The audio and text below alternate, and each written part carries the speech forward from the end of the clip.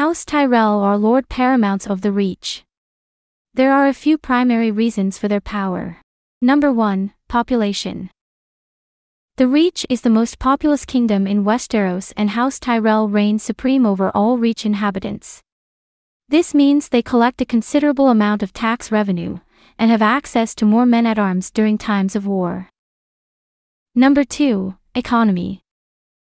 The Reach has fertile lands which allows them to cultivate vast amounts of crops, fruit, wine and other food, which they then sell and trade to the rest of Westeros. This bolsters the wealth of the Lords of the Reach, and in turn, House Tyrell. Oldtown is also the oldest and richest city in the Seven Kingdoms, attracting tourism and trade from the rest of Westeros. Additionally, Oldtown is home to the Citadel, where maesters are trained. Lords throughout the Seven Kingdoms rely on maesters and presumably pay levies to maintain the upkeep of the Citadel. Hey guys, welcome to my channel. Please don't forget to like and subscribe, and also click on the notification bell to remain updated. Number 3. Military power. The wealth and population of the Reach provides House Tyrell with significant resources to invest in their military strength.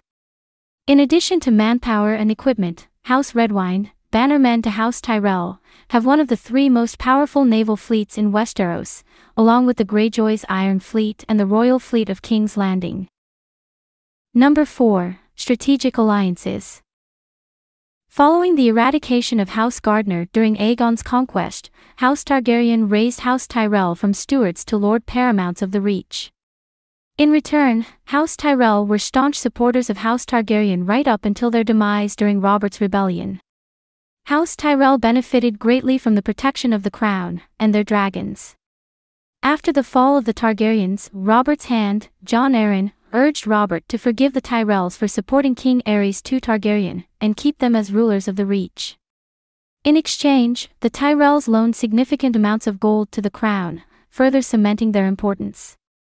Following Robert's death, Lord Mace Tyrell used his power and influence to forge new alliances, notably with Renly Baratheon, and after his death, with House Lannister and House Baratheon of King's Landing. Thanks for watching. Please don't forget to like this video and drop comments. And most importantly, don't forget to subscribe and hit the notification bell so you don't miss anything.